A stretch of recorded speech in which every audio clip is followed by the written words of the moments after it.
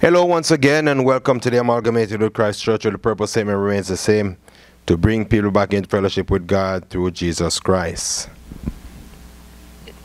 And so yes, we give God thanks once more that we have an opportunity to stand here to study His Word. We're seeing many things happening today, and some of these things that we see happening, especially with Christians, is the fact that we're ignorant of many things that the scripture have to say.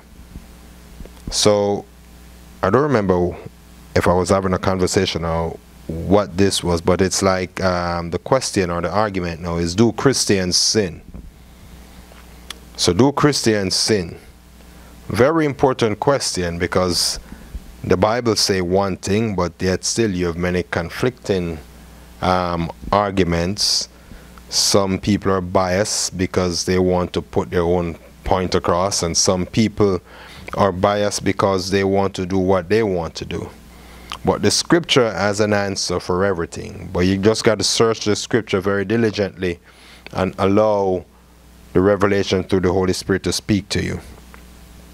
First, we should understand that a Christian is not just any old man. A Christian is someone that has been made new. A Christian is a daring follower of Jesus Christ, one who is educated in the things of God, and one who goes all the way in terms of following. They don't divert. If they turn back, then they're backsliding. So the question is that, do Christians sin? So I said, first we must clearly define who is a Christian. The term Christian was mentioned first in the Bible in Acts chapter 11 verse 26, and it was in Antioch. And so scripture says here, and when he had found him, he brought him to Antioch. So it was that for a whole year they assembled with the church and taught a great many people. And the disciples were first called Christians in Antioch. Christians. Christians is similar to that of a member of a great household who were slaves. They follow carefully the directions and the teaching of their masters. And so those people who were following the teaching of Christ, those people who gather in the church, they're saying, no, wait a minute, they're acting as if they're following. So they call them Christians because they were following after Christ. And Christ, Jesus Christ, was the teacher. He's the master. And so a Christian then is one that I would go out to say is indoctrinated in the way of Christ. He relies on the Holy Spirit to reveal to him the things that Jesus Christ had previously taught the disciples, because that's what Christians do. We rely on the only source. Now, the question, as I said, was, do Christians sin? So we define who is a Christian, and now we got to define sin. Sin is an action or rebellion against God. In other words, this can be through your very thought process, your very deed. Some people do not think they have to do things to go against God. But I say that in your very thought process, if it goes against God, it's rebellion against God, because it goes against the law or the character of God. So sin can be summed up as anything that goes against righteousness and holiness, because the scripture made it clear, be holy for the Lord is holy. And so if God is holy, if thing goes against holiness, it's going against the character of God. So anything that goes against the character of God, lies, stealing, covetousness, murder, anything, drunkenness, fornication, anything that goes against that which is holy is considered sin. So we've defined Christian and we've defined sin. Now, sin entered into the world, because when the world was created, when mankind was created, if you go back to the beginning in Genesis 1 to 2, you see where God created the heaven and the earth, and God created mankind. And at the end of all of God's creation, everything was very, very good. God said it was good because there was no sin. Then here comes Genesis chapter 3, when you have the fall of man, came through deception. The Satan, the dragon, the evil one presented himself, took on the persona of the snake, and he deceived the woman. Deceived the woman who was right there in the garden. Her husband was somewhere about because she presented to him the forbidden fruit, and he did eat of it. So the scripture says that sin entered into this world through one man. Ironically, people like to say, oh, it is the woman who picked the fruit. It is the woman who presented the fruit. But if the scripture is saying that in the order of things, you have God and Jesus Christ, and then you have the man, and then you have the woman.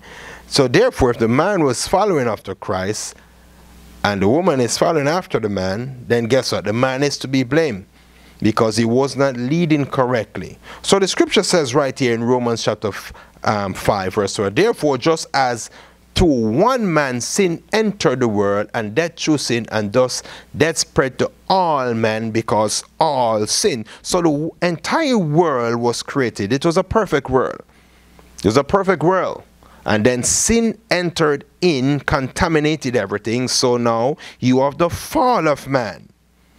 The fall of man occurred. And because we're all descendant of that one man, that couple, Adam and Eve, all the way back in the beginning, guess what? We have the DNA of sin within us. What do you mean? I mean, now we have a sin nature. It's part of us. It's part of our makeup. That is the reason a baby is born. You don't have to teach a baby how to do anything that is wrong. It's just in them. It's just in the child. There's no child that has been born into this world that has been perfect. No, not one. No man, no woman, no one in this world. You say, well, I've never killed, I've never cheated, I've never done anything that goes against society. We don't know what's in your thought process. We don't know what's in you. So we have the DNA of sin within us. Otherwise, the sin nature or the flesh is still within us. It's still a part of us. And because it is a part of us, none of us has to be educated in the order of, in terms of how to sin. It's natural. It's like riding a bike, some would say. And so therefore, I said that you were born into this world, but no one teach you how to sin. What the scripture does teach us, though, is that we should train up a child, Proverbs 22, train up a child in the way he should go. Why should we train up the child in the way how the child should go? Because we have the sin nature, and as the child grow up, if the child is not taught the things of righteousness, taught the character of God, the child is going to go astray. So anyone that is not taught the character of God, holiness, righteousness, they're going to go astray. You're saying, what do you mean? It says right here, same Proverbs 22 and 15, it says, foolishness is bound up in the heart of a child. Foolishness is bound up in the heart of a child. In other words, the depravity is evidence in all of us. What do I mean? I mean the things that go against God, the sin nature, the flesh, it's in all of us. So none of us we are good enough. We're not good enough. So we look at who is a Christian, we look at sin, and we see how sin came into the world, and now we see that sin is a part of each and every one of us. Now, you're born as a little baby, tiny, tiny baby, you don't know anything, you're not going to do anything. The little baby lying down on the bed is not going to do anything. But as that child grows, as the child mature, The child starts to do things, and so many times the child is prone to foolish acts. Foolish deeds are things that is not satisfactory. Because it's foolish. It hurts people. Foolishness hurts people. Foolishness goes against things that is sensible, so to speak.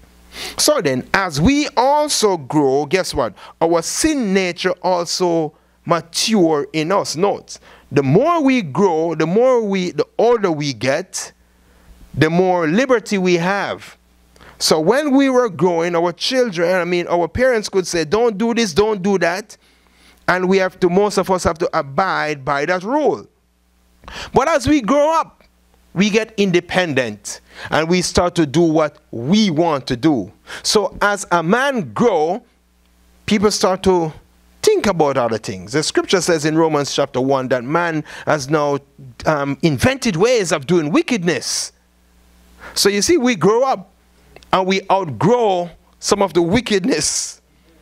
If you want to say no, wickedness is innocent, but if you want to just point at it and say you outgrow the little thing of taking a cookie out of the cookie jar. So now we see people doing those sort of schemes that you're across the road and they're across the road from you, and they can log into your cell phone or whatever it is and steal all the money from out of your bank. We see people stealing identity. We see people doing all those things.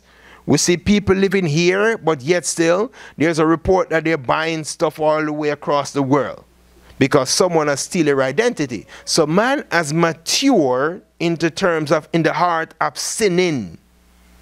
And the funny thing is now, as we grow and we perform these deeds, other type of deeds that's also against the character of God are welcomed by society. For example, it's okay if you stay in your house and lock up in your house and you're drunk and you do whatever you want to do in your house, as long as you don't go and drive around or beat up someone or do something. You're free to drink and sleep and do what, and nobody will arrest you.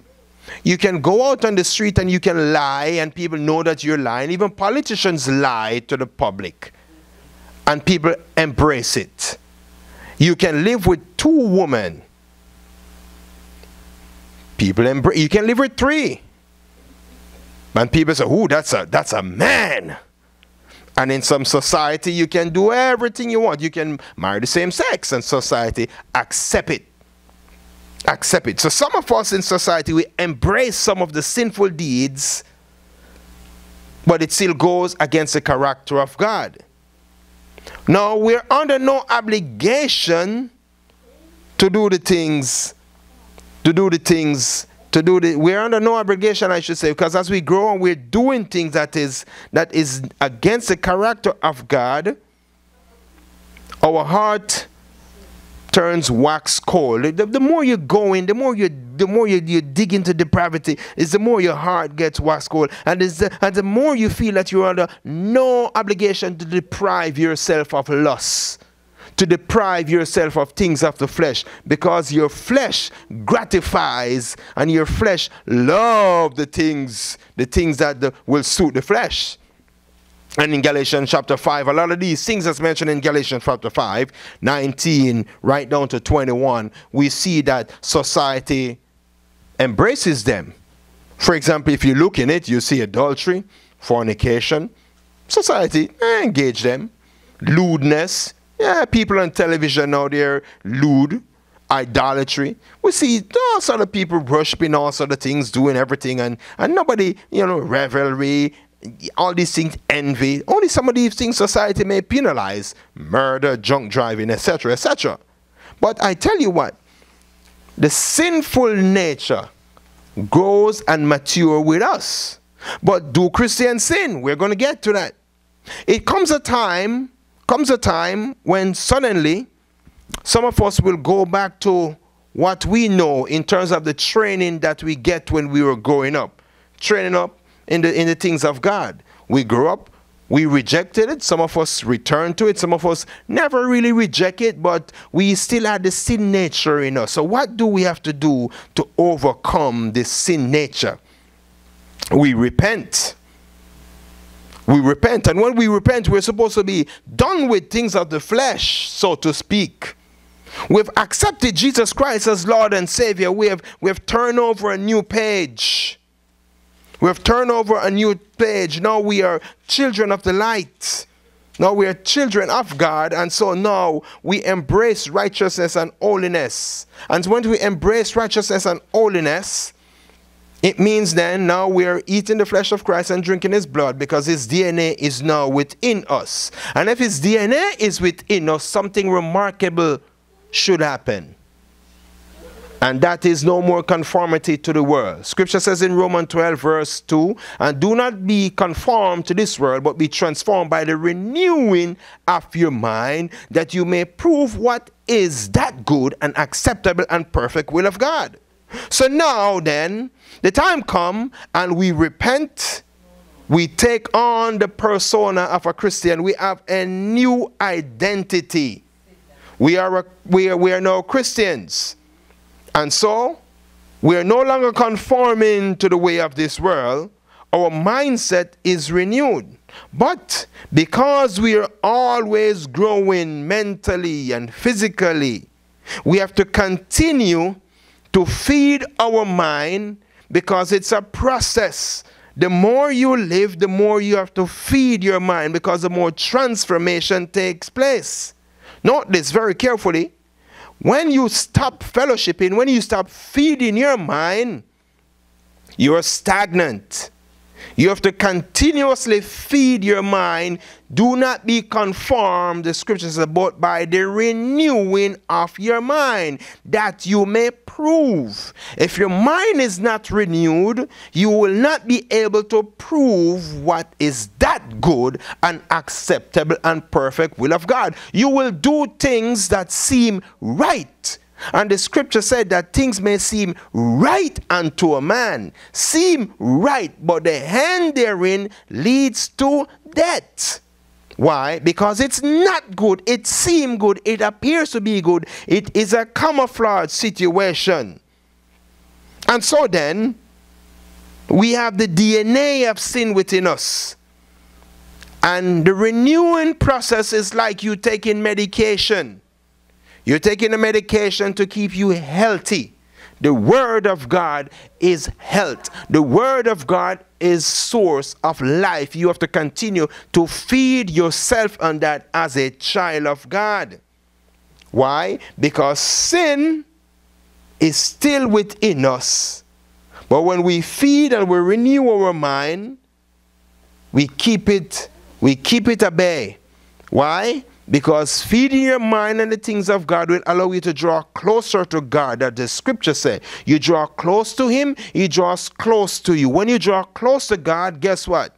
The devil flee, because you'll be able to resist the devil. But if there is no renewing of the mind, if there's no drawing close, if there's no feeding of the mind, the devil is not going nowhere. The devil is going to stay right there with you. So some people think that,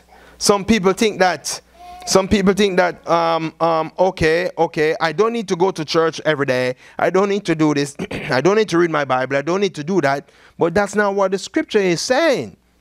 I don't have the fellowship. The scripture tells you that it is good to fellowship, because you overcome the deeds, you overcome the dragon, paraphrasing, by the word of the testimony. Iron sharpens iron. You see each other, you feel good. You share and you read the scripture together, you pray together, you worship together, you give a testimony. As a matter of fact, that's what the church is supposed to do. That's the whole job of church. The scripture says in Acts 2:42, they continued steadfastly in the apostles' doctrine and fellowship in the breaking of bread. When you continue steadfastly in the doctrine and fellowship, you will continue to renew your mind. Why is that so important, to continue to fellowship and to renew our mind? You say, okay then, I am a Christian now, because remember, we define Christians, we define sin, and we say sin came into the world, and we say that we repent of our sin, and we say that now we are being transformed, or we are feeding our mind. So you're saying, preacher, so why is it necessary for me to continue this process? Because you are still alive, and the more you are alive, guess what? The more your sin nature grows along with you.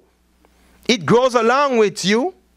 It grows along with you. And so the scripture tells you in Romans chapter 7 verse 1, I find then a law that is evil present with me. The one will do good, for I delight in the law of God according to the inward man. Listen to this. But I see another law in my members, warring against the law of my mind, and brings me into captivity to the law of sin which is in my members. Okay, listen. I find then a law. I find then a practice that is evil present with me. Right? It's present with me. The one will do good, for I delight in the law of God. The inward man, according to the inward man, the spiritual man. What is it saying? You want to do the things that is good, but there is a conflict. There's a conflict because the sin nature is still within us. It is still within us. And that's the reason it says in Galatians chapter 5 and verse 17, for the flesh lusts against the spirit, and the spirit against the flesh. And these are contrary to one another. If there's no subjection to your sinful nature, guess what? You're going to fall. So the question is, do Christians sin? I say yes. You said, what? I didn't know that. Are you sure? I say yes. Yes, yes, yes, yes. Yes, Christians do sin. But as a Christian, you should not willfully sin. Some of us may say, since I've accepted Jesus Christ as Lord and Savior, I've never sinned. Some of you will say, I've never sinned since I'm born. I'm always good. That is not so. Not one of us is without sin. Not one of us. What we are as a child of God is we are dead to sin, meaning sin does not control the true Christian. So do Christians sin? Yes, but do Christians willfully sin? No, they're not. Yes, and you're going to find some scripture show. Yes. Scripture says in 1 John chapter 1 verse 8, if we say that we have no sin, we deceive ourselves, and the truth is not in us. So you can go around and say that you don't sin. The truth is not in you. That's the reason the scripture tells us that we should not conform, but transform by the renewing of your mind. It is a process. But the religious folk may say, but that's nonsense. You're going against the scripture if you say that we have no sin. This is John. He's writing to believers. He said, if we say we have no sin, we deceive. The enemy would want you to believe that you have no sin. The enemy would want you to believe that you don't sin, but at the same time you murmur against someone that is in your household. Murmur against your husband, murmur against your wife, murmur against your parents, murmur against someone in church. Give them a bad eye in church. Look at them bad. Wishing they could stop earlier so you could go home to do things that is not of God. But we don't count those little things. We don't see those little things. So we claim we don't sin. We like to look at the big sin. Oh yeah, he's an homosexual. Oh yeah, he commits adultery. Oh yeah, he is a thief. Oh yeah, can you believe it? He was a murderer. Oh, he went to prison. Oh yeah, he claimed that he's baptized, but I don't trust him. But there you are in your heart, failing to pick the big plank in your eye that's blocking your view.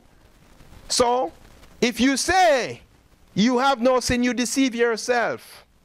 And the truth of God is not in you. And the scripture makes it very carefully known to us that we should remove the plank or the beam that's within our eye before we attempt to pull the speck out of the other eye. Now, you're saying you have no sin, but yet still the scripture said the spiritual man judges all things, and he himself is not rightly judged by anyone except by another spiritual man. Why is that so? Because each and every one of us have the DNA of sin within us. Now, I said that we do sin, but we do not willfully and should not willfully sin. This is the beauty about it. If you fall, or when you fall, sometimes we fall within our mind. Sometimes we fall within our heart. But no one can see when we fall, but God sees it. It is evident to him.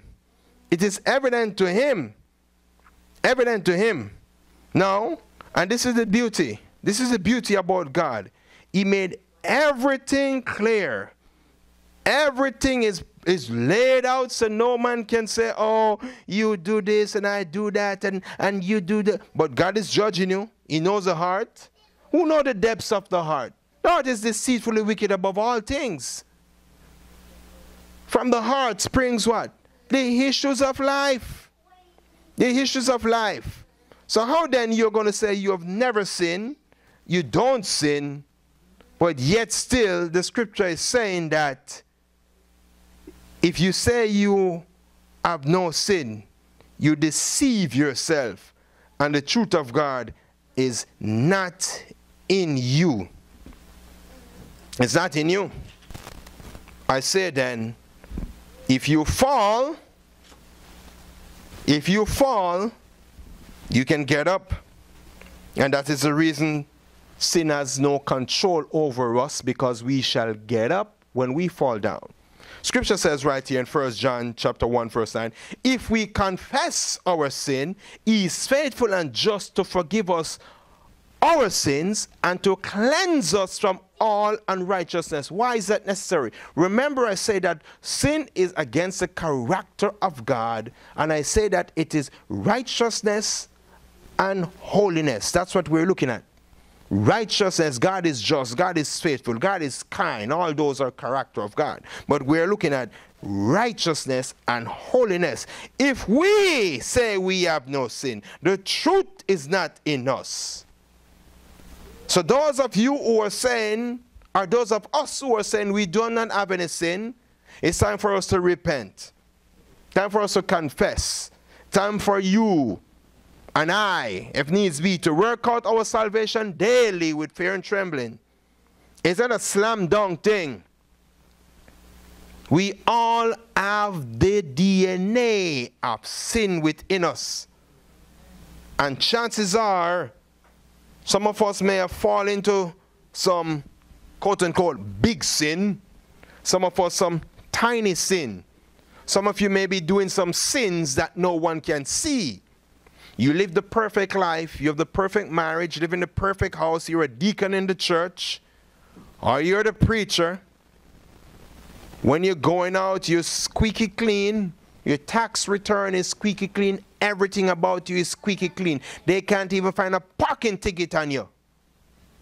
But when God searched the pages of your heart, guess what? Right? Ooh, what? That's a little blemish of sin right there.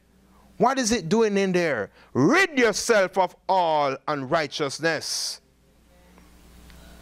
What does that mean? It means you're to repent.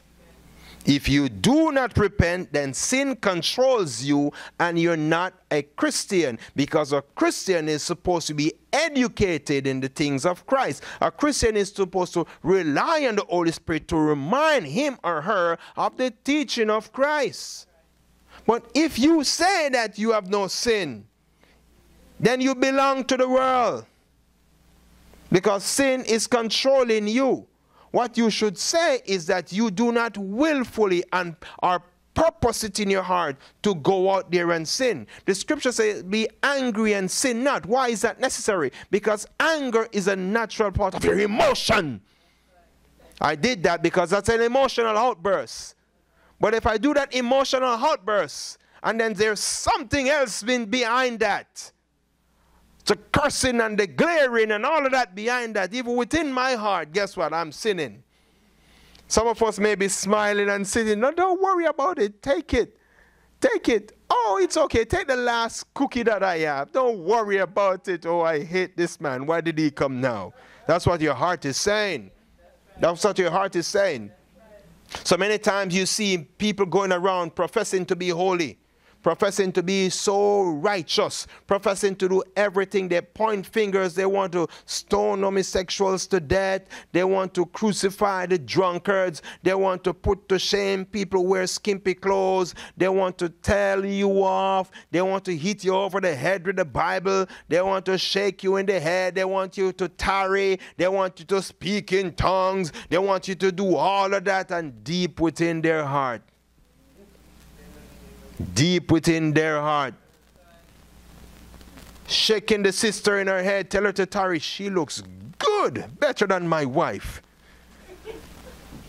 Nasty man, you.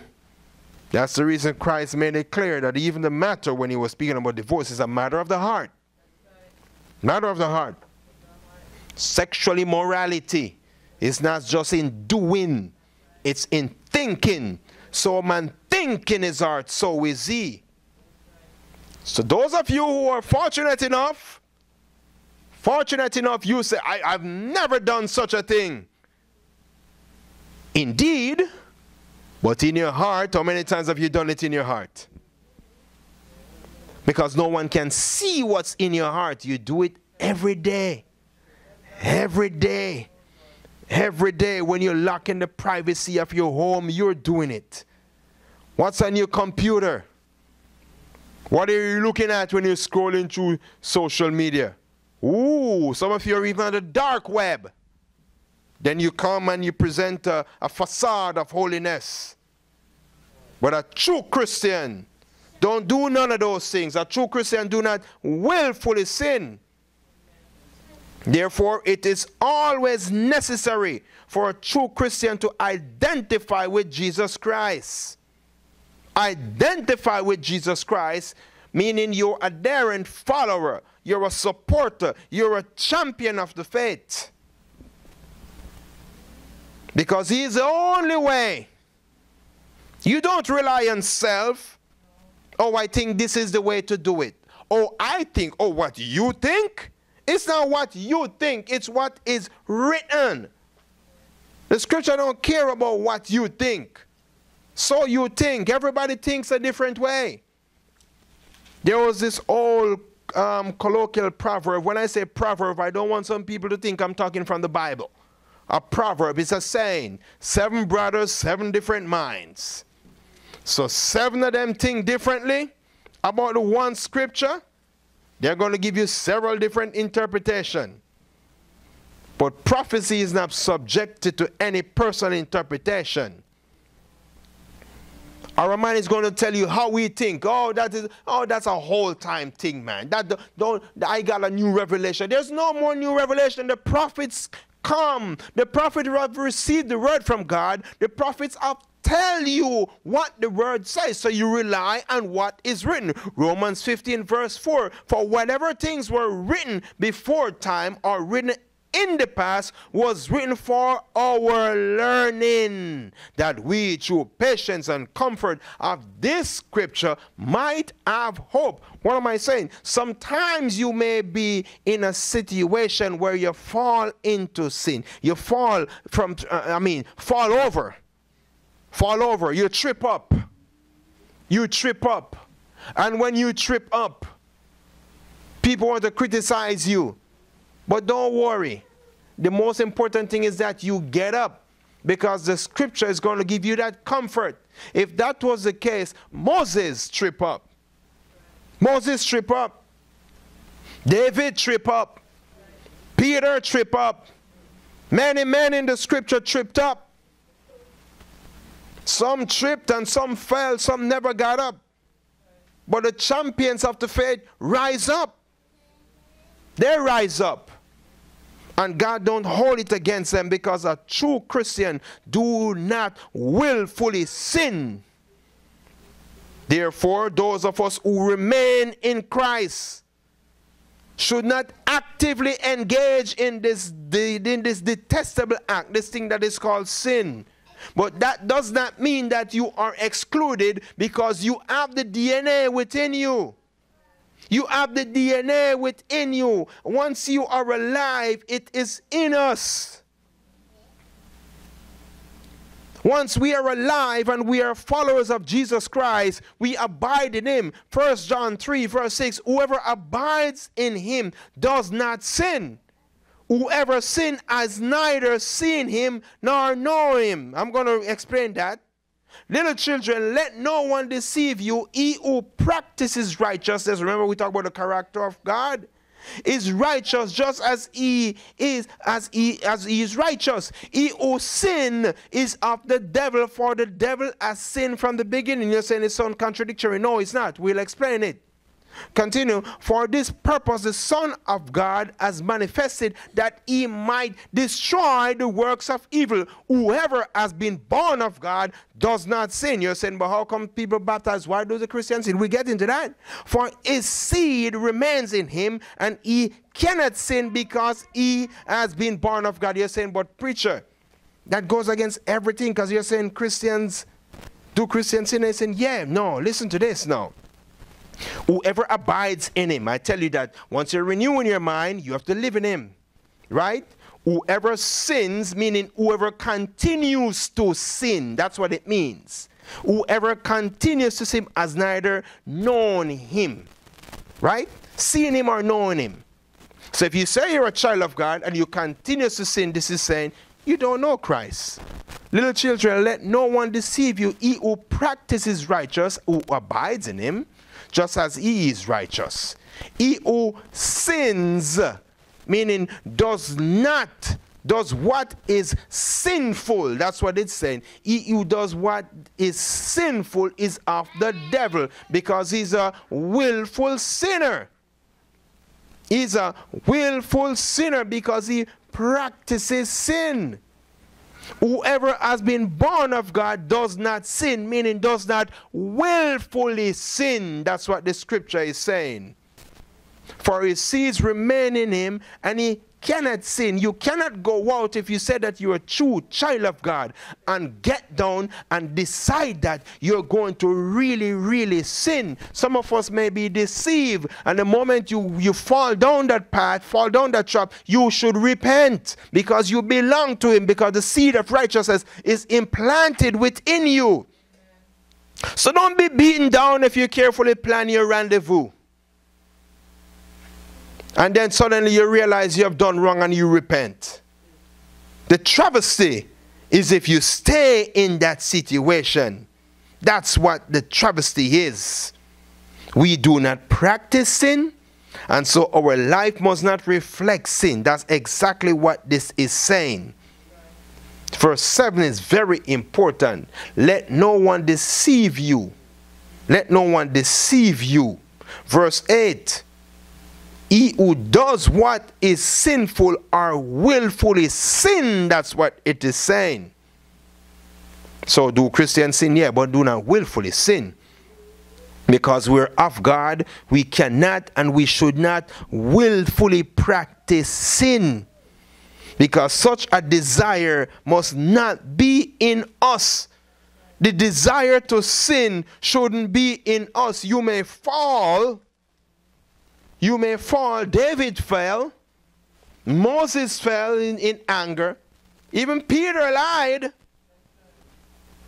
Well, he did not do it willfully. They did not desire to do so. And that's the reason the detail of their repentance was so carefully laid out.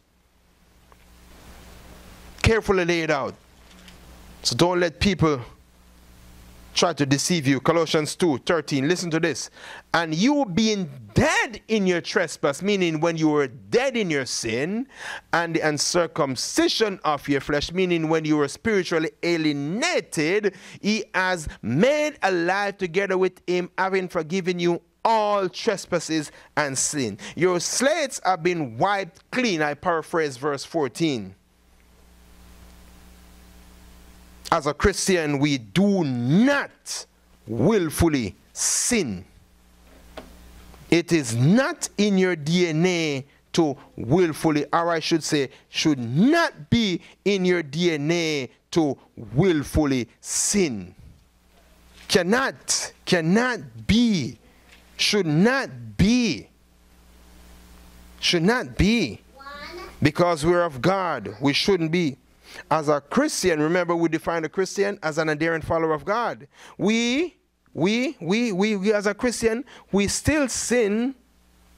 Why? Because we're still in this body, in the flesh. We may do so intentionally, some of us, or unintentionally. And if we go out and we unintentionally we continue, then we do not know God. Because the moment you do it, the Holy Spirit should speak to you and you want to run back. You want to repent, you want to come back. You want to come back. Sin is not the Christian lifestyle. It's not the Christian lifestyle. Some people go to church, does not mean they're a Christian. Because they practice sin day and night. And if you practice sin day and night, you're not a Christian. You're a fake. Scripture says, Romans 6. What shall we say then? Shall we continue in sin that grace may abound? Certainly not. Some translations say, God forbid. How shall we who died to sin live in it any longer? You cannot practice sin and be a child of God. You cannot used to love palm readers and you're a child of God and you still want your palm to be read. You cannot. You cannot love hustling. And when I say hustling, I'm talking about negative connotation. And as a child of God, you still want to hustle. There's no such thing. You cannot have 1 foot in and 1 foot out. You cannot do it. It is impossible. Scripture says if you do not know him. You do not know him. So, do Christians sin? Yes. Why is it that a Christian sin? Why would any Christian sin? One, because we're still alive and we still have that DNA of sin within us. We still have it. Two, maybe due to our anger. Sometimes it may get the better of us. That's why the scripture was careful in telling us to be angry and sin not. Because some of us do. Two, it may be due to our emotion. Three, or it may be due to deception.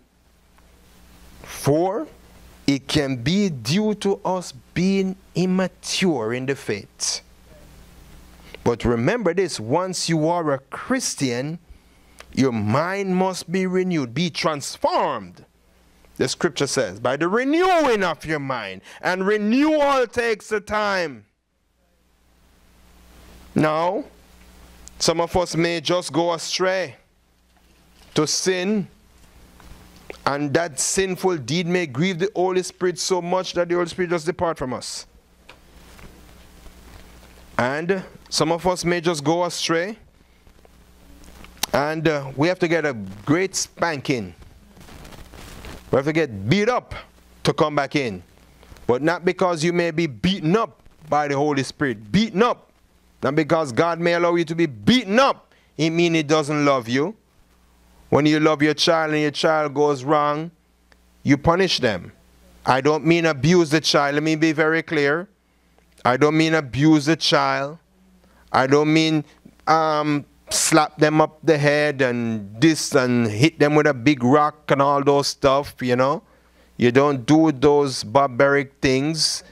You don't do those things. Punishment does not connotate tying them to the radiator or doing those wicked deeds. Maybe just as simple as you're not getting that. Go and sit down over there. No. None of that today.